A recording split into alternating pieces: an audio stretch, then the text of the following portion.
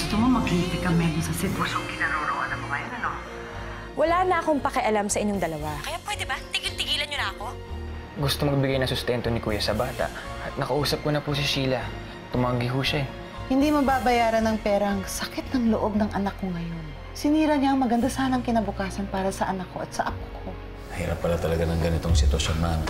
Never-ending na yung sumbat na ginagawa niya sa akin. Meron akong kakilala na magaling na marriage counselor. Para sa ganun, magkasundo na kayo ni Millet. Sorry talaga sa kahihiyang binigay ko sa pamilya natin, ha? Grabe talaga to si Papang, no? Parang siya napakalinis. Doon mo nga pala tinatawagan yung kapit mo. Kasi magkakanive kayong lahat ng pamilya mo eh. Puro kayo mga sinungaling. Bakit ko siya tatawagan? Sinabi ko naman sa'yo, hindi na, hindi ba? Sabi mo! Mami! Mami, bakit mo po sinasaktan si Daddy? Bibili kita ng ice. Pero, kakain muna tayo, ha? Papang. Pwede ko ba sisihin yung sarili ko na ganito ang nararamdaman ko? Ayoko ganito ako. Nahirapan ako eh. Nasasaktan ako eh. Baka pwedeng gawin natin lahat ng pwedeng gawin. Papayag ka. Let's go through marriage counseling. Subukan natin lahat. Kahit ano gagawin ko.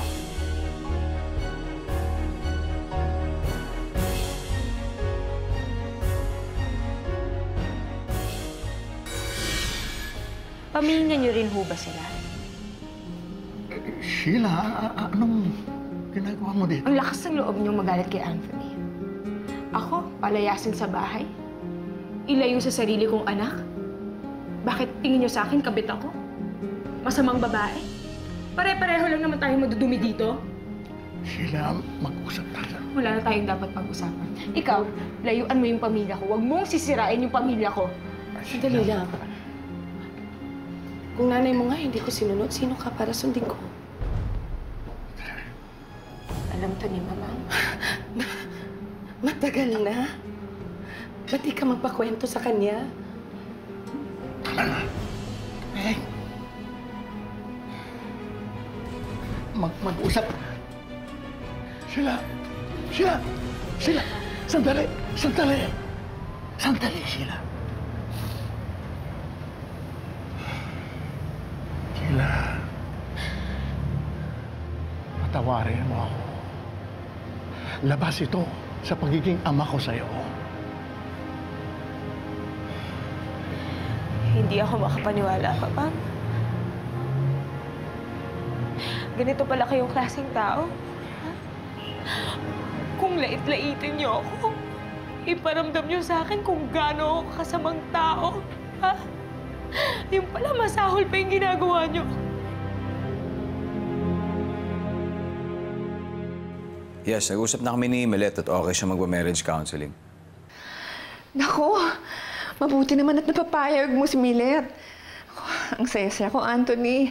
Naku, tatawag na ako kaagad dun sa kaibigan kong marriage counselor para ma-set ko yung appointment nyo.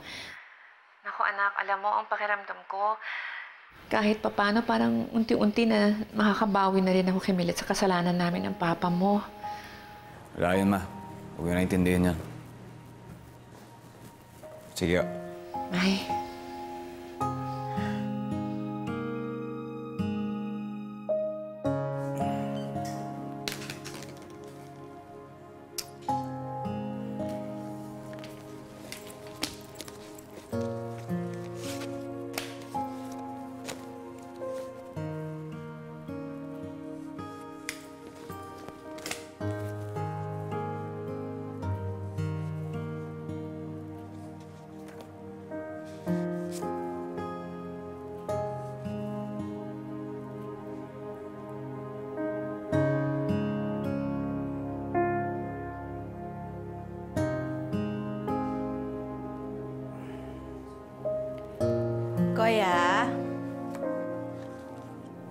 Kuya, eto na Diyos mo. Walang lason. Promise.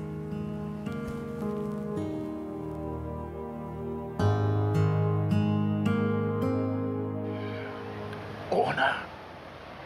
Ako na ang pinakamasamang tao sa lahat. Wala akong mukhang maiharap sa iyo. Dahil nabuko mo ang aking pagka-ipokrito. Sheila, huwag tayo mag-usap dito. Halika, mag-usap tayo. Huwag tayo mag-usap dito. Bakit, ha? Nahihiya ka marinig ng lahat ng taong yan? Yung mga kasalanan mo?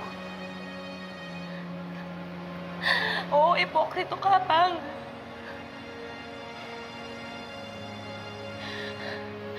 Ayaw mo ako maging kabit, di ba? Tignan mo nga yung sarili mo. Sino yung babae na nandyan, ha? Di ba kabit mo yun? Sabihin mo sa akin. Sabihin mo hindi mo yan kabit. Sheila, iba ako bilang asawa ng mama mo. At iba ako bilang ama mo. Ayokong maranasan mo ang naranasan ni Maricel sa akin. Ayoko na kayo umasa sa isang lalaking may asawa na. Alam ko kung paano tratuhin ang isang kabit. Dinadalaw ng patago. Itinatago. Ikinahihiya. Hindi ipinapakilala sa mga tao. Binibigyan ng kaunting panahon. Hinahatian ng kaunting pagmamahal.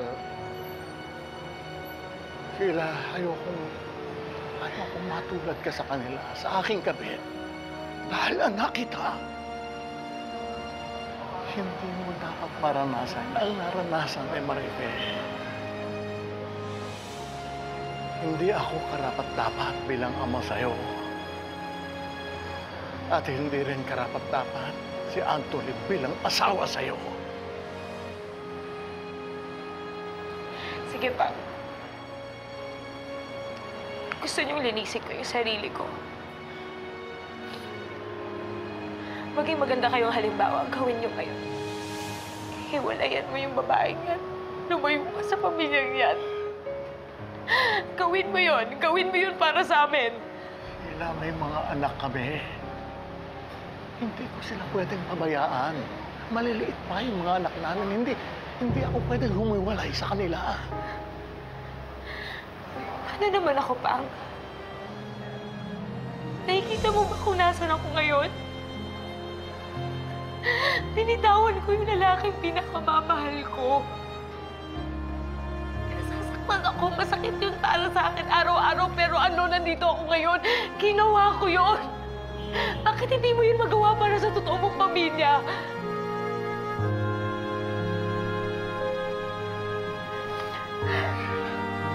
Sheila! Sheila! Sheila!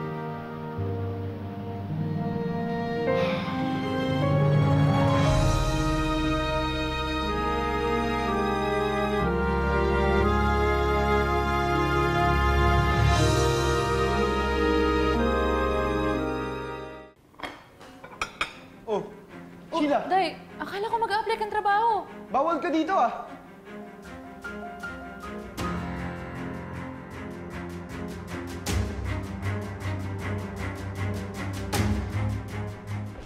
Ma'am, kunin ko na si Bubol. Teka, baka magalit ang papang mo. Wala akong pakialam kahit magalit siya. Total, hindi naman niya kayang iwan yung pangalawa niyang pamilya para sa atin eh. Oo, ma'am. Alam ko na. Nakita ko siya kanina, kasama niya yung babae niya. Meron pa siyang anak. Hindi lang isa, ma'am, dalawa. Paano niya nagawa yan? Paano niya natiis? Bakit kayo nanahimik, ma'am?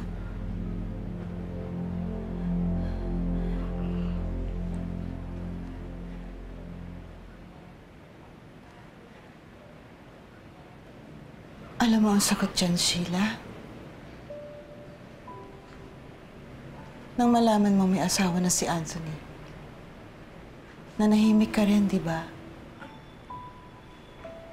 Nakontento ka na lang sa ganun dahil ayaw mong mawala sa iyong asawa mo. Pinili kong maging mahina dahil bukod sa pesteng pagmamahal ko sa papang mo, ayoko masira ang pamilya natin. Ayoko lumaki kayo ng walang ama. Hayaan niyo na lang si Papang.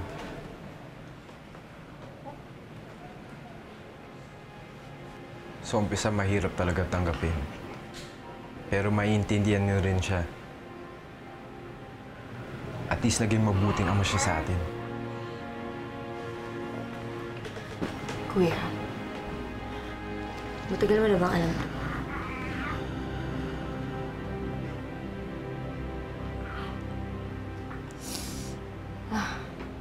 Ako na lang pala hindi nakakaalam dito.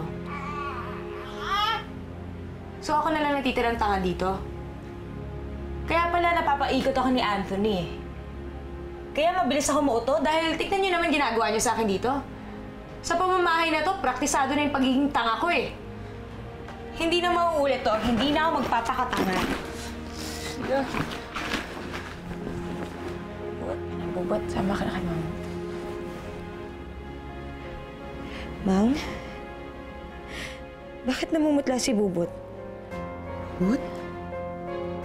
Bubot? Nalalamig siya, Mang. Bubot? Bubot?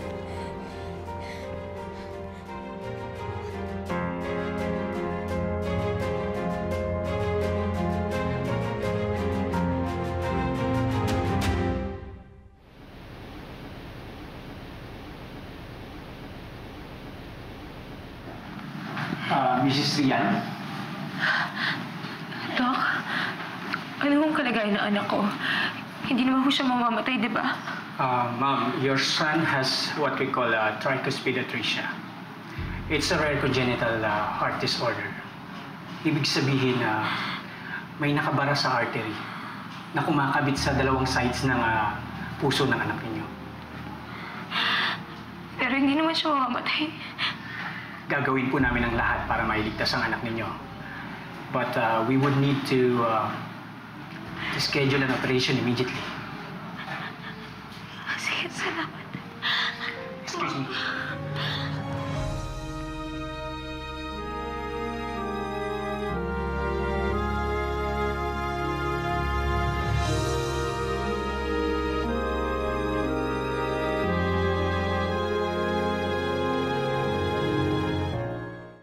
Lan, kumusta? Kuya, dinalaw ko nga pala yung anak mo ng isang araw. Salamat Kamusta naman? Kamusta naman siya? Teka, may papadala ko sa yung mga pictures niya. Pero dahil gamit mo yung phone ni Ate Millet, i-delete mo na lang agad Ikaw na bahala. Sige. So, umay na? Oo, sige, patalam. Okay na, patalam ulit.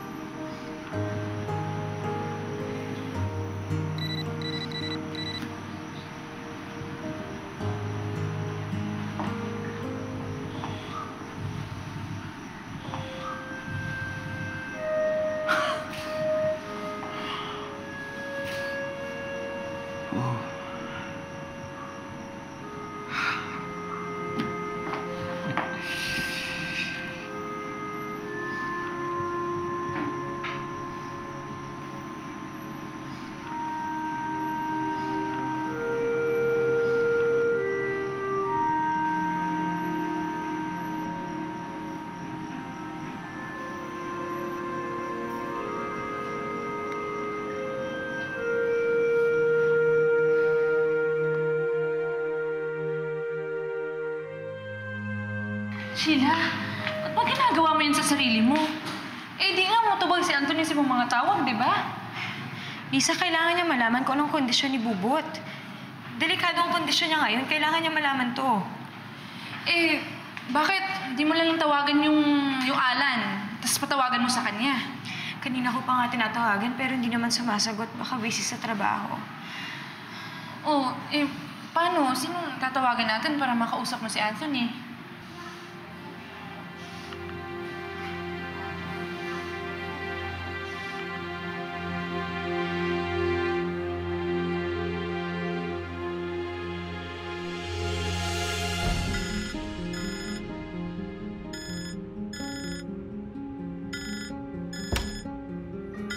Millet? Millet, may tumatawag sa'yo. Sa phone mo. Pagkasagutan lang muna, please. Hello? Anthony? Anthony, buti na lang ikaw ang sumagot. Kailangan kita... Bakit? Ba't ka tumatawag? Hindi ka dapat tumatawag dito. Ano meron? Anthony, importante kasi. Kailangan operahan yung anak mo. May sakit siya sa puso. Baka ikamatay pa niya to. Kailangan ka ng anak mo dito. Sino yung tumawag?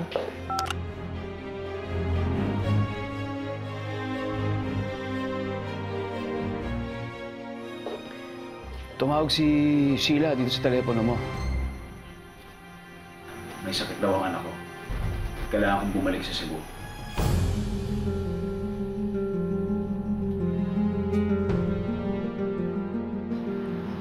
Itong itim na to, ito yung bara na sinasabi kong pumipigil sa tamang pagpump ng puso ng dugo sa katawan ng anak ninyo.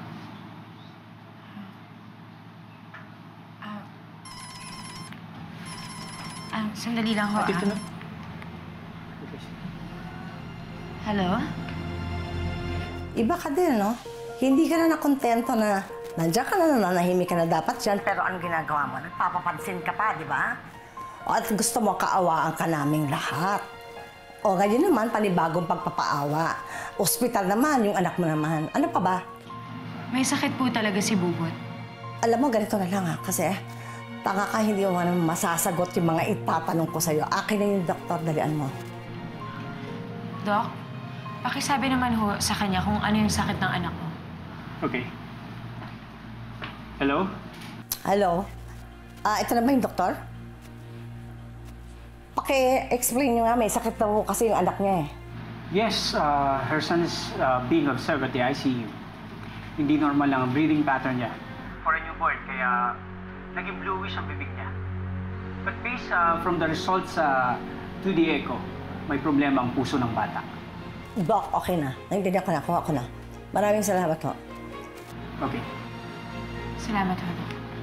Okay, as I was saying, ito nga yung nakabara sa puso ng anak mo. Na kailangan nating operahan ka agad.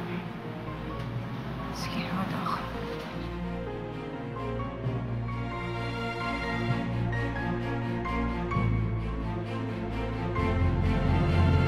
Ano sabi?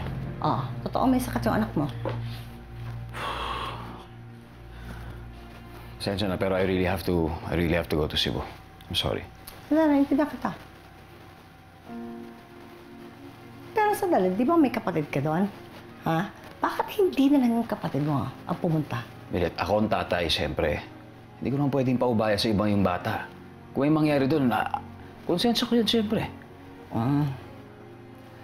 Wala lang, naisip ko lang. So pupunta ka, magagamot mo ba? Doktor ka ba? Wala lang, naisip ko lang. Pero nakiintindihan kita. Salamat. Ba't di ka pa kumuha ng flight? Book na ako ng flight. Kasama mo na ako, kaya hindi kita talaga pag-iisipan na masama.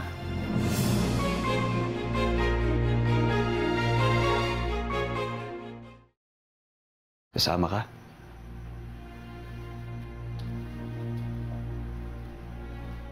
Wala ka bang tiwala sa... Wala naman akong gagawin. Alam mo, pagkatapos ng lahat na ginawa mo sa akin, masisisi mo ba ako?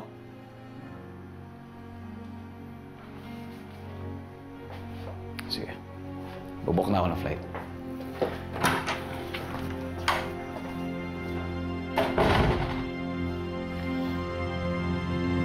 Si Millet ang tawag ni mo ganina?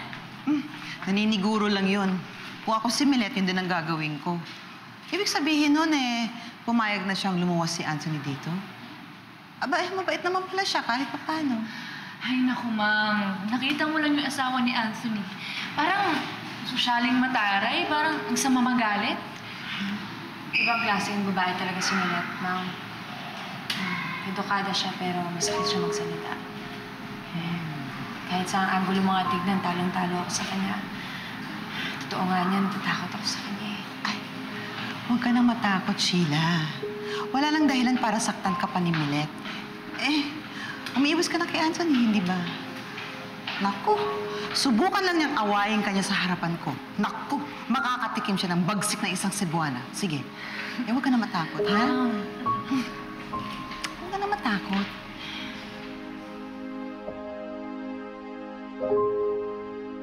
Hindi ako papayag. Hindi ako papayag na papuntahin dito yung lalaki yan. Pagkatapos ng ginawa niya, nakuha mo pang pakiusapan na pumunta dito? Baka hindi ako makapigil sa sarili ko o sakit na patawan ang abutin niya sa akin. Kahit naman ako, ayoko makita si Anthony. Pero kailangan siya ng apo natin. Ako ang humingi ng tulong niya. Hindi niya naman siya kailangang harapin eh. Kaya please lang pa, huwag niyo nang sasaktan si Anthony, ha?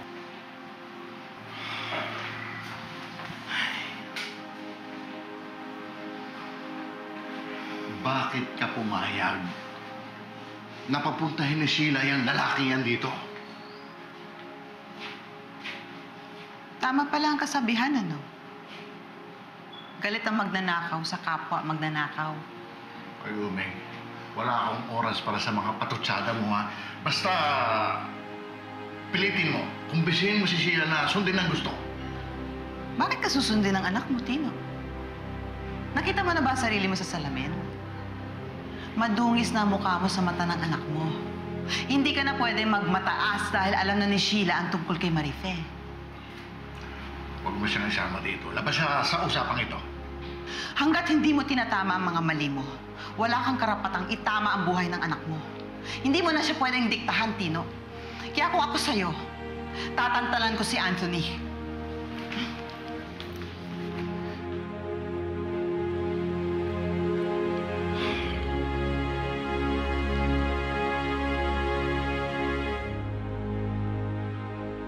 Mami, bakit hindi po ako pwede sumama? Pwede naman po ako mag-babe, ah. Anak, alam ko yun. Kaya lang ito, pakinggan mo ha. Hindi ba bukas may school ka? O, paano ka pupunta doon? O, hindi pwede, di ba? O, wala mo kulas kayo na. Importante lang kasi pupuntahan. Babalik naman kami kagad ng dati mo. O. Ano pong gagawin niyo doon? Ano? Ganito ah. Ton, yung totoo sasabihin ko sa'yo, ha? Kaya dapat pagkatapos ito, maintindihan mo na, ha? Mayroong emergency talaga ang dati mo sa trabaho niya. Bakit pa hindi niyo na lang punintayin yung weekend para kasama ako? Ha? Anak, hindi naman ganun kadali lang yun, di ba? Tumawag sila kasi meron ang dati mo. Importante na pumunta siya doon kasi siya lang ang pwede mag-solve ng problema, anak, ha? Sige na. Len, ipanik mo na siya, ha? Oh. Good boy ka dapat, ha? Hirap maliwanag, di ba?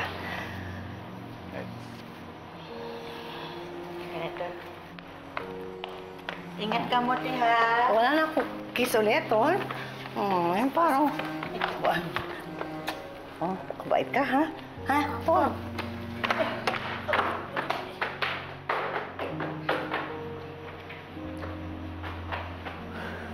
Millet, salamat, ha? Huwag kang magpapasalamat sa akin. Makita mo ba kung ang ginagawa ko? Ha? Pati sa sarili kong anak, nagsisinungaling ako. Para ba kanino? Hindi ba para sa'yo, ha? Sa'yo? Alam mo kung gaano katakahit, di ba? Sarili kong anak, nagsisinungaling ako. Kaya.